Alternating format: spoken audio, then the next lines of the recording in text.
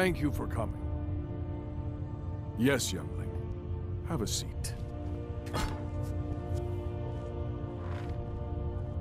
I hear you've been busy of late. Lass, I know what you've been up to. Mind you, it's no business of mine what each companion does in the name of honor. But this sneaking around, it does not befit warriors of your standing. Aella knows better, and so should you. In any case, I have a task for you. Have you heard the story of how we came to be werewolves? The boy has a nugget of truth, but the reality is more complicated than that.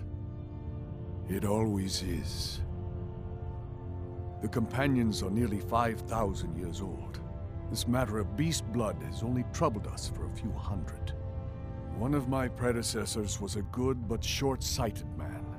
He made a bargain with the witches of Glenmoral Coven. If the companions would hunt in the name of their lord Hircine, we would be granted great power. They did not believe the change would be permanent. The witches offered payment, like anyone else. But we had been deceived. The witches didn't lie, of course, but it's more than our bodies. The disease, you see, affects not just our bodies, it seeps into the spirit. Upon death, werewolves are claimed by Hircine for his hunting grounds. For some, this is a paradise. They want nothing more than to chase prey with their master for eternity. And that is their choice. But I am still a true Nord, and I wish for Sovngarde as my spirit home. That's what I've spent my twilight years trying to find out. And now I've found the answer. The witches' magic ensnared us, and only their magic can release us. They won't give it willingly, but we can extract their foul powers by force. I want you to seek them out. Go to their coven in the wilderness. Strike them down as a true warrior of the wild.